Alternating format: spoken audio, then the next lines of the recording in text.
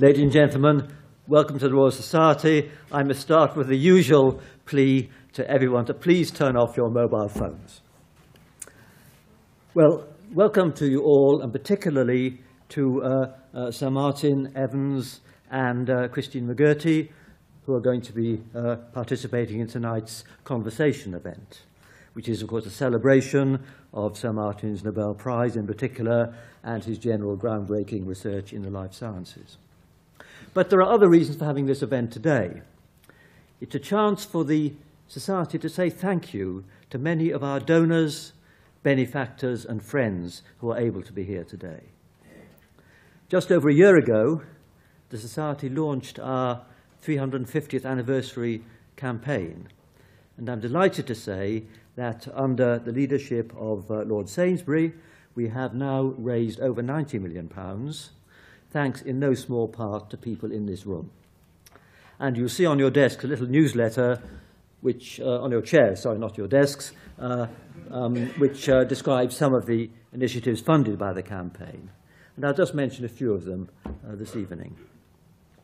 Just this week, we launched the Theo Murphy Blue Skies Research Awards. And the idea here is to have a sort of small scheme for grants to support truly novel ideas that might have a hard time getting through conventional peer review, and which may seed new areas of interdisciplinary research and perhaps help to forge something really new. These awards are funded by a bequest, in fact the largest bequest in the Society's history, from the estate of Theo Murphy, who was an attorney from Melbourne. And you may in fact have heard on the Today programme this morning some coverage of these new awards and why they are, we hope, distinctive. Also this week, we've announced that the Royal Society's Enterprise Fund has closed its first round with over £5 million in gifts and pledges already, and will begin making investments in very early stage technology ventures. This is in effect a small early stage venture capital fund where the core capital is provided philanthropically by donors, and it really is a way in which the Society can do its bit to help with the transfer of ideas from the lab into the marketplace. Going right back to the foundation of the Society in 1660, the founders were inspired by Francis Bacon, who of course said there were two reasons for doing science. One was enlightenment, and the other was what he called the relief of man's estate. And those two goals are as important now as they were then, and it's a good omen that the Society can just this week launch two initiatives at both ends of the spectrum, as it were. The Blue Skies research is to fund curiosity-driven ideas, and the Enterprise Fund will help with the translation of more mature research into something useful and productive. And neither of these initiatives would have been possible without philanthropy, which has been part of the fundraising for this anniversary campaign. A couple of more things I'd like to say. We plan to open a new international centre out of London, and we can do this thanks to a generous pledge from the Kavli Foundation in California. And this will allow the Society to purchase and renovate a very fine house in North Buckinghamshire called Chicheley Hall, and to run there a high-level programme of scientific meetings. And I think at the drinks after this event, there'll be a little movie which allows you to see something about this place. And I want to mention one more thing which is more immediate, and that is that this lecture room, as those who've been here before will realise, has been renovated. The renovation's been done over the summer. It's not quite complete. We don't have the pictures back on the walls, but this has been made possible in large measure by a generous grant from the Wellcome Trust, which of course was responsible for building the lecture theatre originally. So we're very grateful to the Wellcome Trust for its generosity in allowing us to refurbish and update this lecture theatre. Well, we've got much to celebrate as we prepare for our 350th anniversary in 2010, but we have a long way still to go. But I wanted really to say thank you most sincerely to all our friends and donors who have made possible what we've been able to do in the last few years to extend the Society's vision and its initiatives. Indeed, over 25% of the fellows have made personal contributions to the appeal, and that's very important in its own right, but also, of course, because it's the commitment of us as fellows which makes outsiders realise how much the society means to us and how important we think it is to the nation and indeed more broadly. Well, having said all that and thanked all of you for coming, let me now turn to the reason we're all here, which is to celebrate the life and work of Martin Evans. After he graduated from Cambridge, Martin decided on a career studying the genetic control of vertebrate development, and through that he became a Fellow of the Royal Society and founder Fellow of the Academy of Medical Sciences. He's received many awards, the Albert Lasker Award in 2001, and he was awarded the Nobel Prize for Medicine last year, along with Mario Capecci and Oliver Smithies, for a series of groundbreaking discoveries concerning embryonic stem cells and DNA recombination in mammals. And their discovery has led to a technology of gene targeting in mice and is now being applied in many areas of biomedicine, from basic research to the development of new therapies. Martin is currently director of the School of Biosciences and professor of mammalian genetics at Cardiff University. But chauvinism forces me to say that much of his best work was done in Cambridge, where he spent many productive years in the Gurdon Institute. Martin is going to be interviewed by Christine McGurty, who's well known from the TV screen as a BBC science correspondent, and they'll have a conversation followed by questions from the floor. And so I'd like to thank Martin and Christine for being here this evening and invite them to come up on the stage. Thank you very much.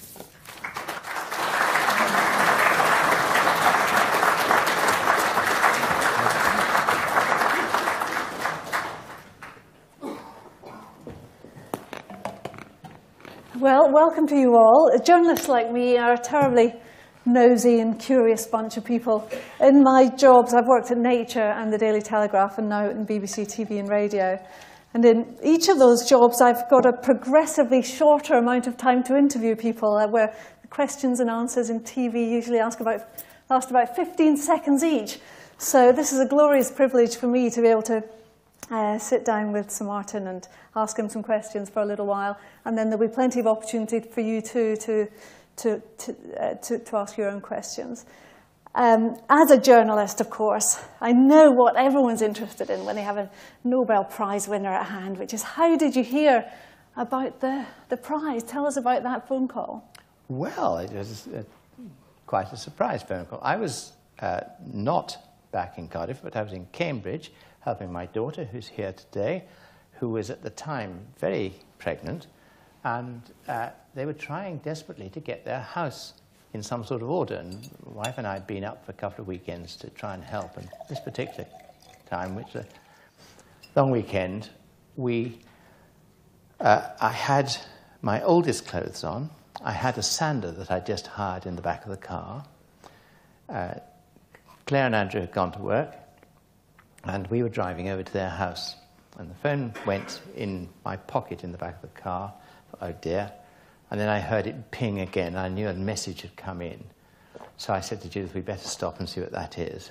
Pulled into the side of this fairly busy road and listened to the message, which was from a secretary in Cardiff saying, Martin, will you please, very urgently, phone this number as soon as possible. And do you have an inkling at this point? That gave me a sort of slight inkling, but yes, maybe. You don't know. It was obviously abroad, and it was obviously urgent. I suddenly thought, well, maybe, but didn't know. It wasn't a very good place to stop, so I went a bit further on to a lay-by, phoned up, and it was Hans Jornvall, who was the secretary of the committee.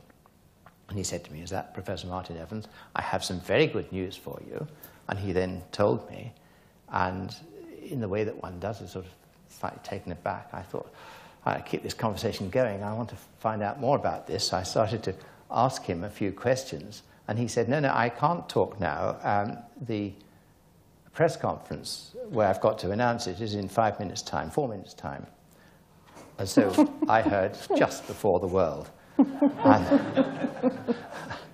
and we went on and parked in an even slightly safer place in our shell-shocked state, in Budgeon's car park, where I then phoned up my family, my children, and then the Vice-Chancellor in Cardiff University. After which everything started descending on us. As I said, I had only very old clothes on, and we went to Claire's house, had a mobile phone, we had Claire's landline going incessantly. Fortunately, of course, Cardiff University's external relations team swung into action, and all the press interest had descended on Cardiff. They didn't know where I was. So they did a wonderful triage system. Fortunately, too, we'd been to the wedding of a friend of ours that weekend, and Judith rushed off in the car to fetch my suit, which we had there. Got it back just in time for me to finish doing up my trousers when a taxi arrived to take me off to the television studios. And that's how it all happened. It was a complete whirlwind.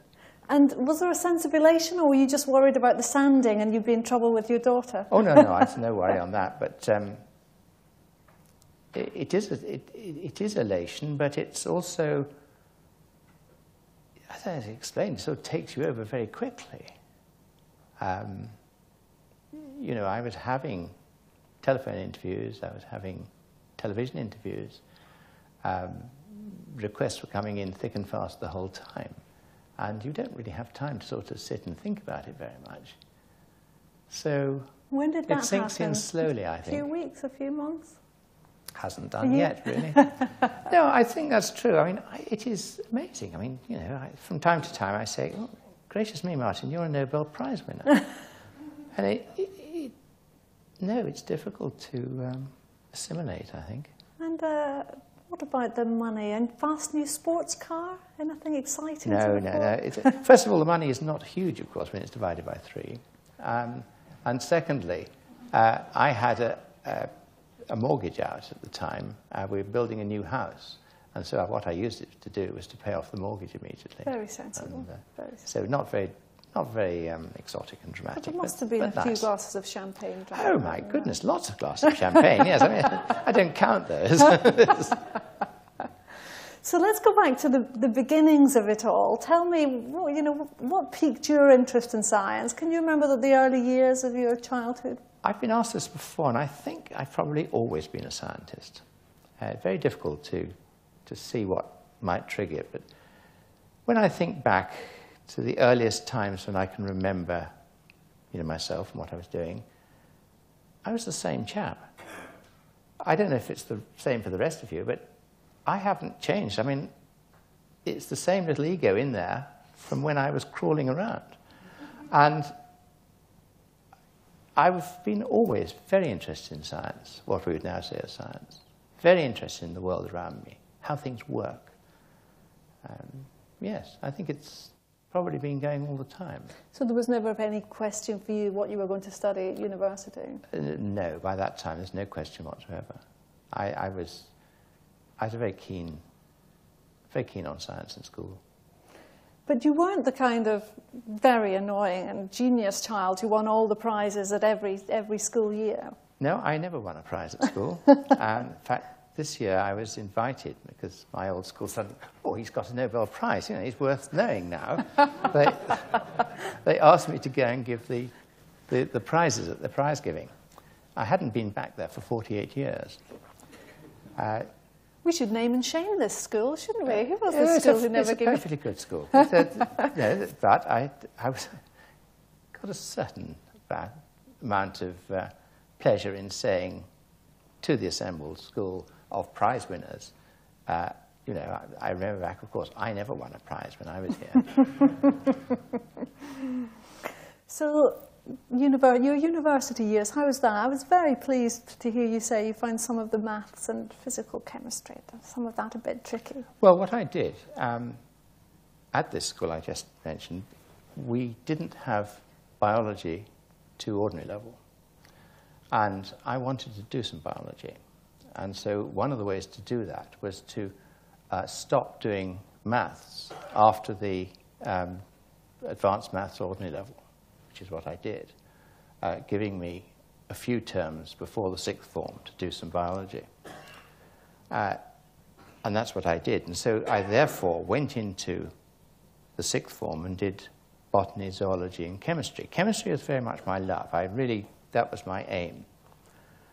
But of course, when I got through in Cambridge doing the Part 1 chemistry, and I did all of it, I was finding that the physical chemistry really was pretty tough without the mathematics and without the physics. I mean, I managed, but I could see that this was not going to be the future, although organic was what I wanted to do.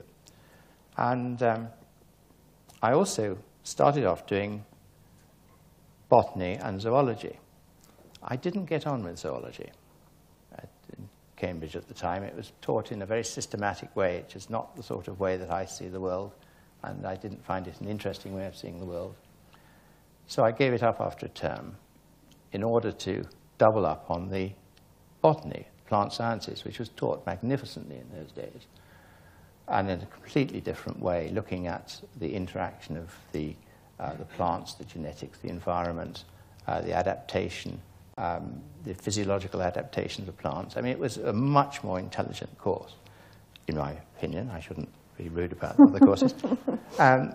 So I like that. But in order to do that, I had to change my subject choice and move my biochemistry into the first year as opposed to into the second year, which I did.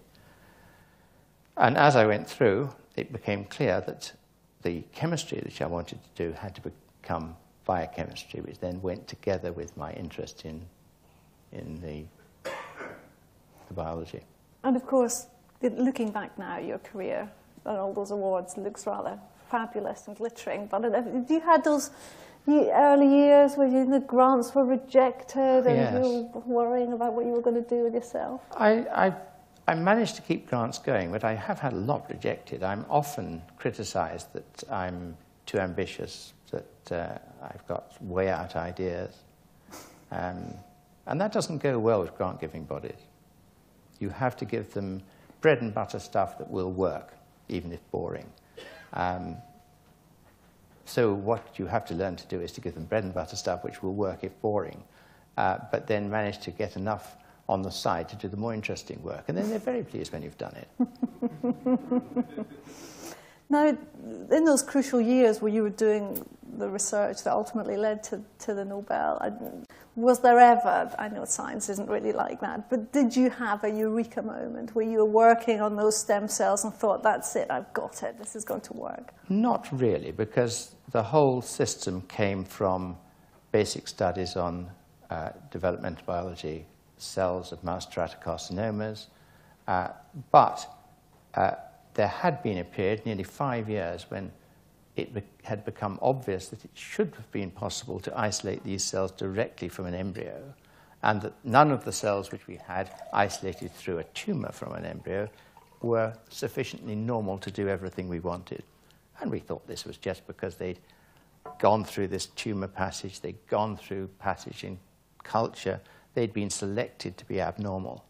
And if we could get them out straight away, they would have all the properties we wanted. So it was a process of refinement that got to the stage when I was able to do that. And when I saw those cells, I knew immediately what we had. It was just then a matter of proving it all.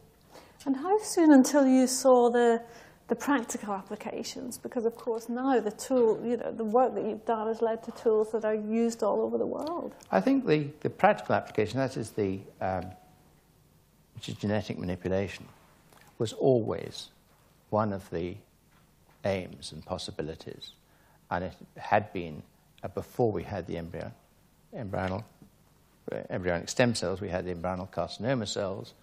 We had wanted to do genetics with them, but we couldn't do it in the whole animal. It had clearly been an aim. So once we had the embryonic stem cells, we could rush towards that process of getting them through into a breeding mouse. And then, because you can alter the genetics and select altered genetics in culture, you could alter the genetics in the mouse. And I started off trying to do that by random mutation and selecting it, and starting to do it by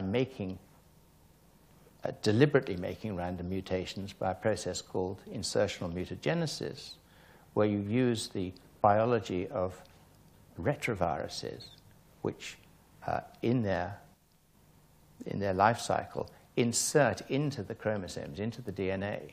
And of course, they can damage it as they do it. And if, instead of using live viruses, we use manipulated dead viruses, which basically just do a one-shot in there, then they have provided a single damage in the chromosome, a mutation. All we have to do is find out where and what it is and what it's doing. Tall order, but that's one of the things I was going for.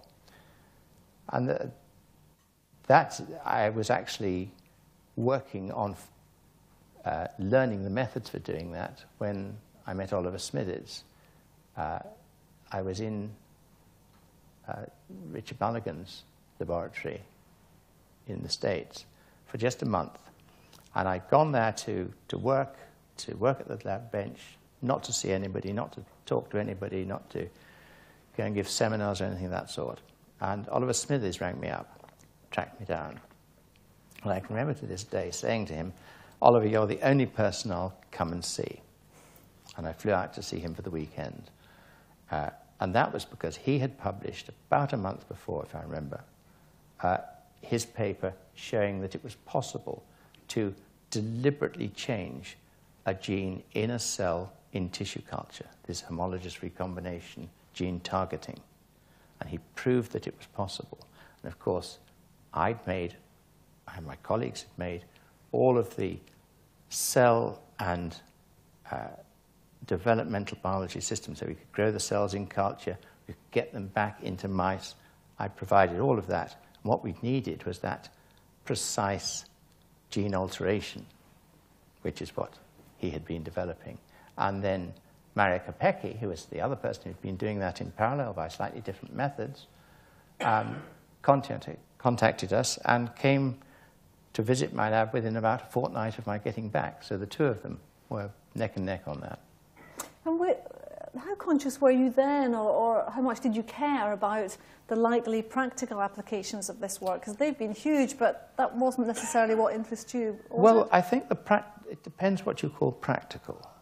I was very interested in an experimental mammalian genetics, in the ability to ask the question, what does this gene do? Can we alter this gene? Or can we find out which gene we've altered? And then see what it really does. Up until then, remember, most of genetics was, here's a funny creature. It's funny, we can show that it's funny because it's inherited it. It's a heritable change. But we don't know what's causing it. We know it's a mouse with a short tail, say, but we don't know why its tail's short, what's making its tail short. We don't know what functions are altered. Now, we can do it now entirely differently. We can say, here's this really good bit of biochemistry. It's quite self-evident that it must be involved in such and such. Let's alter it, either take it out, remove the function, or indeed alter it quite subtly and see what happens. It's the other way around. It's asking the question from the other end. And of course, when we started, we were pretty naive on this, and many of the people who were making these knockout mice were actually very disappointed with the results because they weren't what they expected. I had a very clever PhD student, Darren Gilmore, one of the brightest students I've had. And he was doing a project in activating a protein that was made very early on in development. And it was called SPARK, which is a secreted protein, acid-rich cysteine, acid protein rich in cysteine. And he was able to inactivate it, was able to breed his mice together, was able to show that they developed apparently perfectly normally. So I remember him giving a seminar saying that he had renamed it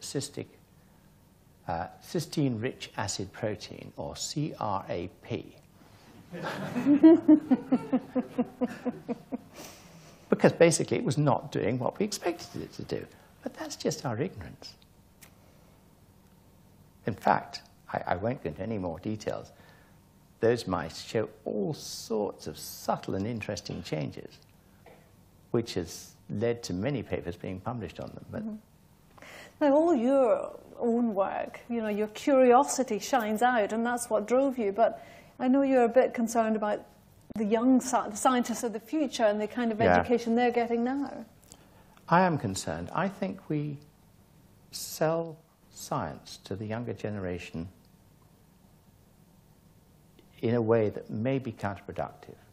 We tend to say, you know, learn all these facts, first of all. They shouldn't be facts.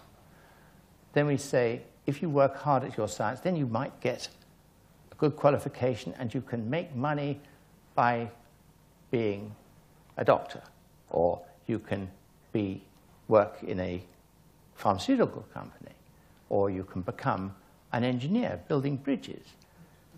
I don't think we should say any of that. These people we're talking to are impressionable idealists. They're at the stage of young teenage, so middle teenage, when they're looking at the world with new eyes, and they're just the people, one or two of those, I would like to encourage to continue to look at the world with new eyes. And I think we should be saying, not just do this for a practical purpose. I think we should be saying, some of the greatest achievement, I would say the greatest achievement of mankind, is our ability to understand the world around us. And a great deal of that is based upon the science that we now know. If you don't understand the science, you have cut off a large proportion of your intellectual understanding of the world you've been born into. I think everybody should understand the basic science. They're not going to be top-level scientists. After all, if you do a fine arts degree, most of people who do that are not going to end up being fine artists. They're going to end up doing very useful, respectable jobs and leading a very interesting life with a particular skill and knowledge of art, which is about the human condition. I think, just the same way, a liberal education should be absolutely heavy on understanding in science, not knowing every single formula and fact, but understanding it, understanding the world we live in, understanding the biosphere we live in, understanding that part of the biosphere which is ourselves and the interactions. And, you know, we don't sell that. We sell ourselves as technicians. I think we should sell ourselves as visionaries, which is what I think we are. So, Martin, thank you. It's really interesting. I could ask you so many more questions, but I feel I should let Sorry, we've run out of time. I feel I should let the audience have a go. We do have a couple of microphones, and we'll have a couple of people dashing around to bring them to you. So if anyone has a question, feel free to shove your arm up. There's a gentleman over there. Where do you see stem cell biology and recombinant DNA technology in 50 or 100 years' time? What do you think we might be able to achieve with it? I'm not a person who would be able to predict 100 years' time, but I think the recombination biology and stem cells are going to give us, using animal models, an absolutely complete understanding of genetic function.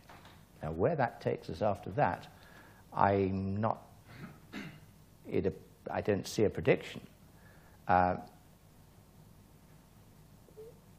The other side of that is the practical applications for medicine that are coming out of the studies with human ES cells And that's a very different situation.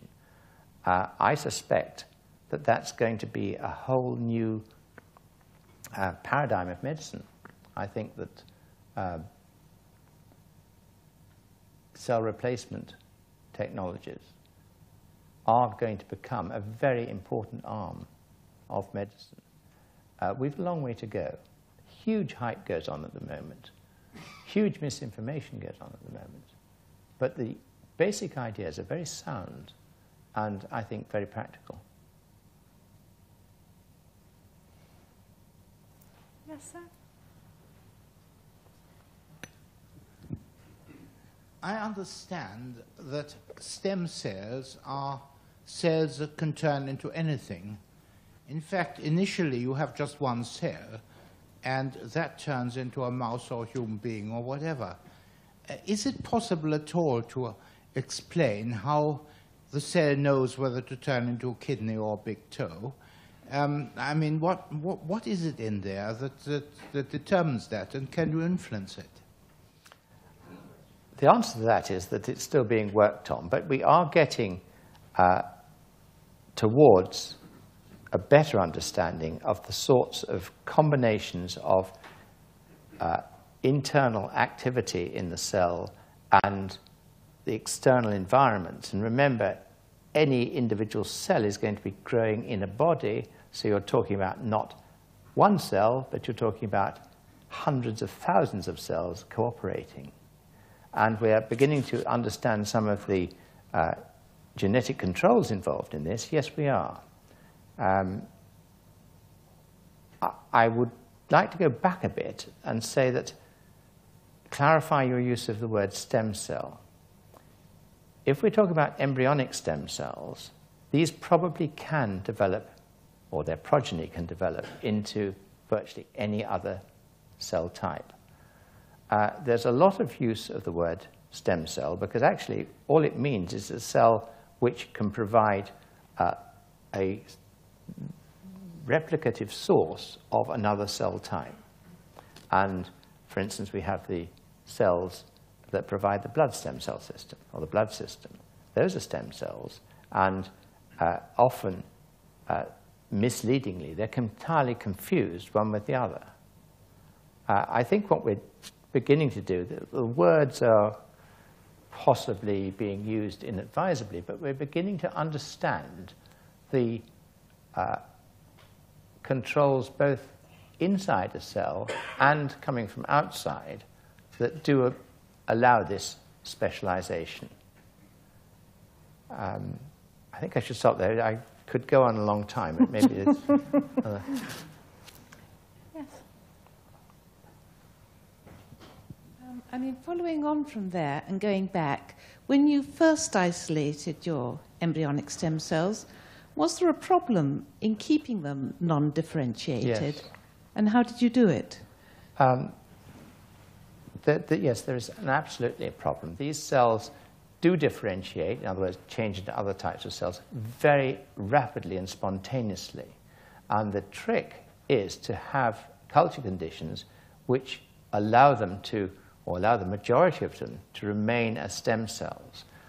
We're very fortunate in a way in the mouse, and I didn't explain any of the biology, but this all came from clues from tumors, that there are cells of this sort. I mean, it's quite self-evident, as from the previous question, that during the early stages of development, there must be cells whose progeny can give rise to virtually everything. But what is not self-evident, and is not true in some species, is that you can actually have those cells growing, marking time, staying in that state. In the case of the mouse, we knew that we could, and we had to use conditions with what we now know are factors I used feeder cells, I used fibroblasts in the culture. We had to use very carefully chosen batches of serum in our culture medium, and we had to use very carefully prepared medium that was very pure, because one of the things that really kills these cells off badly are traces of detergent. And it's, you know, you wash your pipettes in detergent. And if you're not very careful, you make up media in bottles that have been washed in detergent, and they'll never grow. So it was all of those sort of refining processes that got us there.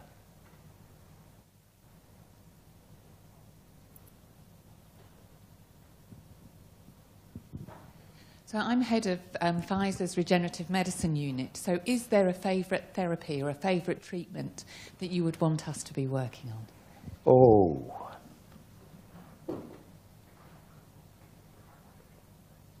That's a very hard one. I think that probably one of the most promising things is the possibility of making sufficient heart muscle precursor cells to treat myocardial infarction. Now, we have some evidence from some small number of animal studies, as you will well know, I know, that it can be done. We also know that it is possible to get those sorts of cells in tissue culture. What hasn't really been done so far is to find methods of getting large numbers of them reproducibly. And then, of course, the other side of it is, if we're going to use these for humans, the other side of it is we've got to make them transplantable. We've got to make them so that, for instance, if it's going to treat me, cells that I will not reject. Now, they could be cells of my own type, or they could be donor cells which are sufficiently closely matched that I can cope, or that my doctors can manage to stop them being rejected. So I think that would be my preferred models to go for, and I'm certainly rather of the opinion that I would like to see a personalized medicine where we can get the possibility of reprogramming a patient's own cells to work sufficiently well, sufficiently rapidly, and sufficiently safely that it could be applied on a personal basis. Now, that's a big ask. It's not going to happen tomorrow, but I think it could happen. Yes, sir. Sorry, we'll take the question from the front and then go to the back. You outlined a vision at the end of how you wanted science teaching to be more based around the pupils asking questions and knowing the methods than the answers. Do you have any practical ideas for how that could be put into practice? Well, I'm not in that field myself, but one of the types of initiative which I appreciated very much was the Nuffield Science Project, which, as you know, was taught by a series of scenarios, experiments. And then the trouble with that is that you have to have a very good teacher. They are wonderful. It's a wonderful schemat. But the teachers have to be up to it. And that's probably what we need. Perhaps we should be concentrating on teaching the teachers. I don't know. So, Martin, you talked... Hello, Tim. Hello. Thank you. You talked very romantically about science and about understanding the universe and how what we can know is very little and we need to know more. There's something very romantic about embryonic stem cells that perhaps catches all our imagination, which is the concept of renewal. Because some of those stem cells, if you will, as you know, of course, entirely from your work, go germline. And from generation to generation, we're regenerated with a fresh lot. The grey hair goes, and we're young infants or young organisms with another batch of gonadal cells to go on to the next generation. Do you think we know enough about the preservation of the nuclear genome and how it is regenerated out with telomerases and so on, each time that we go through that natural cycle of forming gonads, and in your experiments, of course, your germline, going germline? Tim, there's a very simple answer to that question: no. We don't know nearly enough about it, no. But I think what we do have to bear in mind is, of course, we're looking at, in normal reproduction, we're looking at a biological system which has its failures. And we're looking at ourselves or other species, as a population, and it's the population which is where selection occurs. And I think this is one of the problems, if you like, with our wish to provide a perfect medicine, because, of course, that's individualized, whereas perhaps the whole ethical thing is on the social scale. And really, I think, when we look at it scientifically, it's much more on a population scale. So a simple answer to your question is, no, I don't think we know nearly enough. There's some questions over here.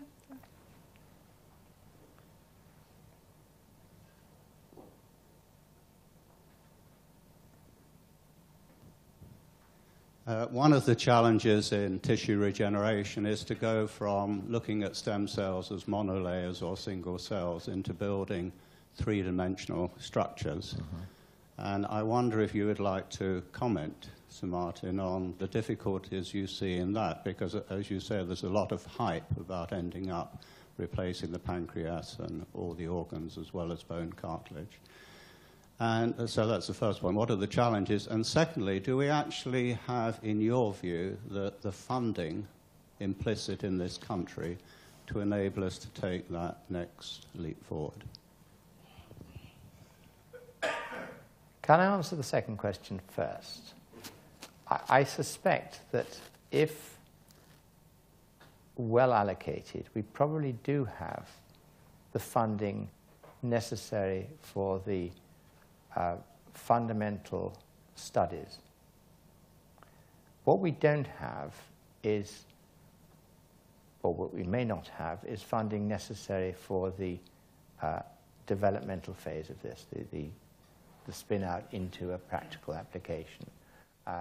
Now, the question has said very rightly that it's all very easy to think of these in monolayers, but of course we aren't monolayers, we are three-dimensional objects. Our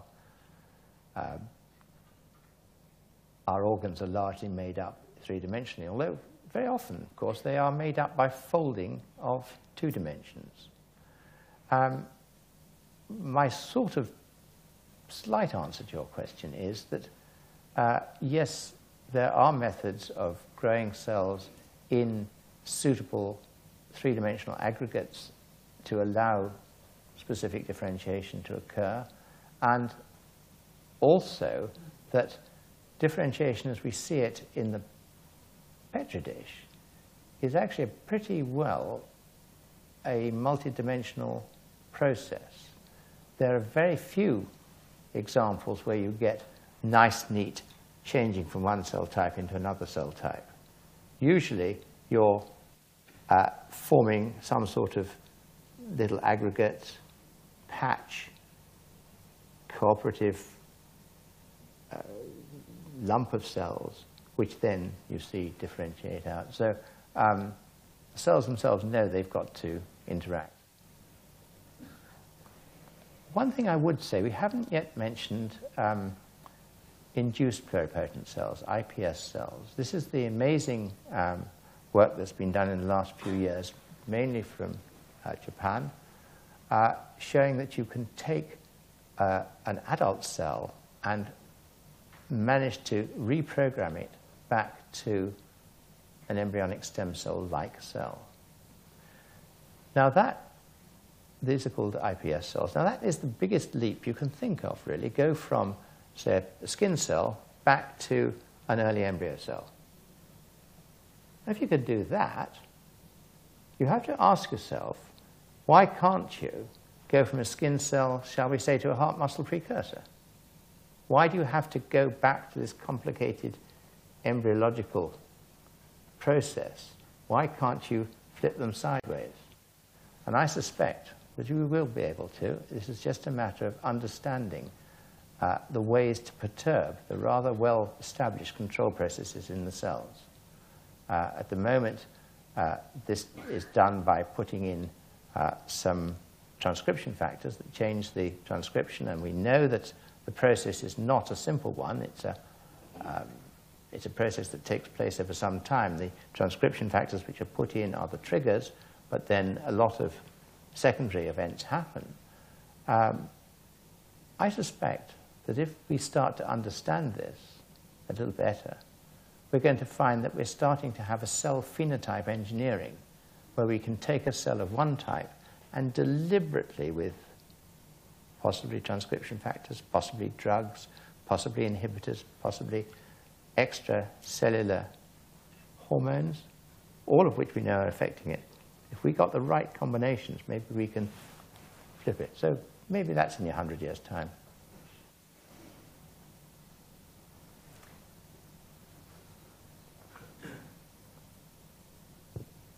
Hello, something a little different. Good.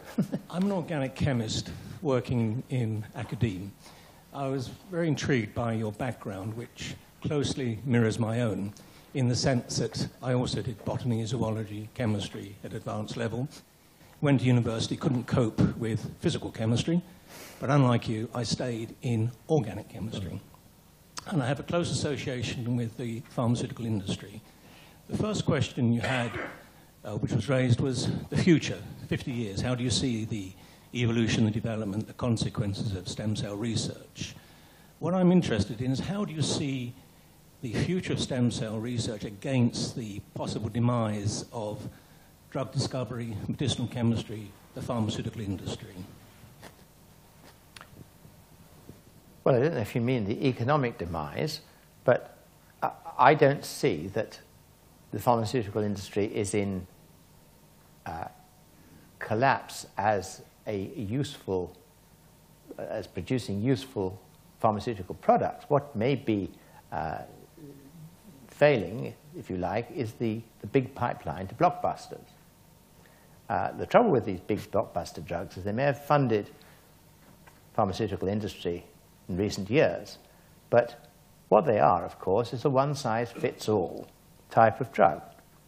What we really need, I think, is far more of what's being termed personalized medicine, but of a much more closely matched treatments. And the pharmaceuticals, the small molecules, and by and large, are, we now know, working by interfering with biological processes. By and large, their drugs bind to biological molecules and change the action. Now, as we understand more and more the control circuits that we're actually interested in, I think we'll be able to still see very beautiful, beautifully designed pharmaceutical molecules able to have major effects. But perhaps the pipeline, the design philosophy, is not what we need now. Does that answer your question, do you think? I tend to agree with you. I was just reminded of a rather flippant comment that chemists used to make about biology, and it probably relates to medicine too, that biology is simply chemistry that hasn't yet been understood, and medicine is a primitive form of biology, but now you're showing we are moving very rapidly. That was provocative. Yeah, I don't know how to answer that. I might just go back to my point that I think what our role, if you like, on Earth is to understand the planetsphere and the universe in which we are. And part of that, a large part of that, is understanding the biology.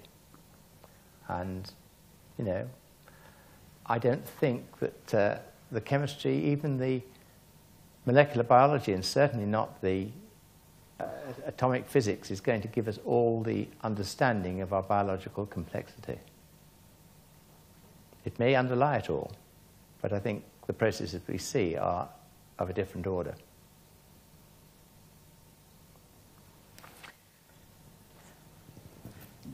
Given your experience in the United States, I wonder if you would care to speculate on the impact up to now of the obstacles on research in this field, and perhaps more daringly, to speculate on how far those obstacles are likely to disappear, with what impact in Europe? I don't have experience in the States, first of all, but the question is asking about the obstacles to work in the States. This is the objections to work on human embryonic stem cells, I'm sure. I think there's something which we all should remember. This is a presidential ban on NIH funding. It's not a legal restriction whatsoever on the work. And I think this should be contrasted with what we have in this country. Very carefully crafted legal regulations so that work with embryos, human embryos, and with cells derived from human embryos is legal under suitable license. And I think that's a very different situation. That applies to anybody in this country, be they a small researcher in a lab, be they a private individual, or be they a large megalomaniac company. Now, in the United States, that last category is entirely unregulated.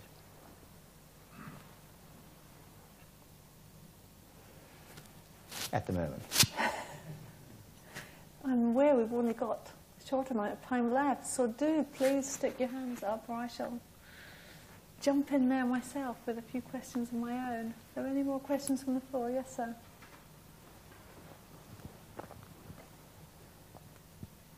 Thank you. I've got a little question about tools as somebody from completely outside of your field. We get told about the tools that you use always by analogy. One thinks of tweezers and mechanistic tools. Presumably there's actually quite a lot of statistics, quite a lot of background, quite a lot of computer work and so forth. Could you just give us a minute of background on the way things actually work? Oh, how difficult.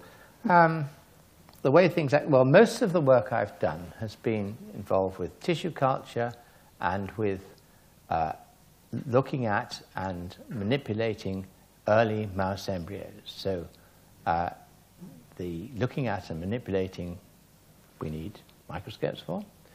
The tissue culture we need microscopes, incubators, and so on. Then further tools we need are media, very carefully formulated media. We need serum, this sort of thing. And then, as you quite rightly mentioned, when we come on to the molecular biology and the analysis, we're using tools of chemistry, we're using tools of biochemistry, and we're using, for instance, as you quite rightly mentioned, statistics and computer analysis. Difficult question to answer, I think. What tools don't we use?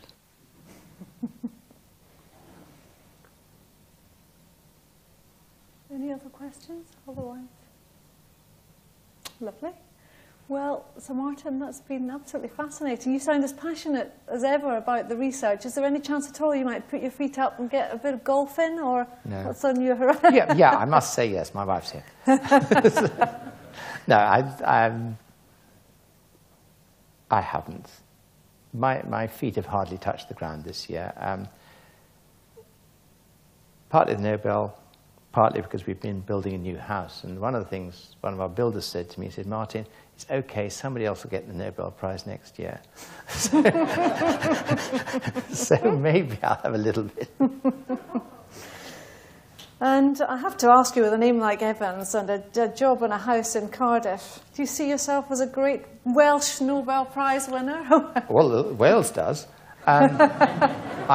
Just an anecdote, I think. When I went there 9 years ago, many people said to me, oh, you're coming home, boy. And I had to say, well, actually, no. My Welsh roots are fairly tenuous. But I understand that the thing to say here is that Lloyd George knew my father. Is that right? I said, I can't say that, but I can say that my father-in-law was sick in Lloyd George's car. Is that good enough? And this is wife Judith. Her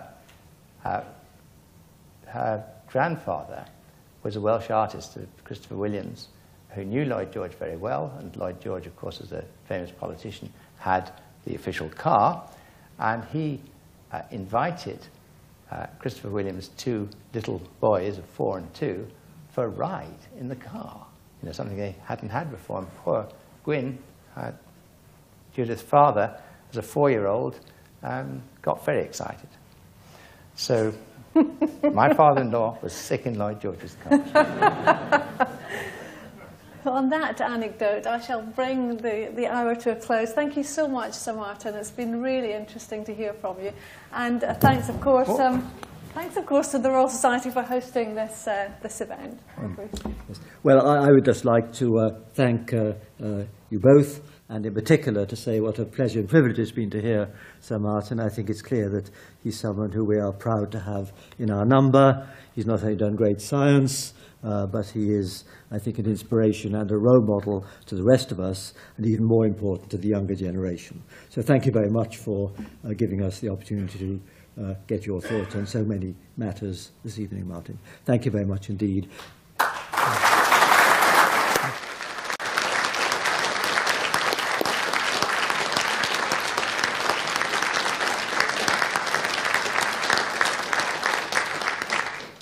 I now invite everyone to adjourn to the rooms at the back for some refreshment. Thank you very much.